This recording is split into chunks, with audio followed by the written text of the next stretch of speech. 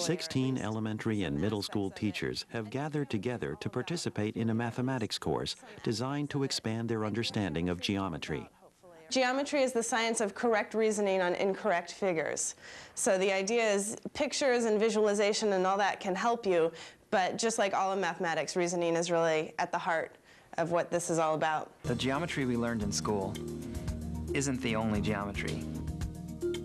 Oh, perfect, 90-degree angle.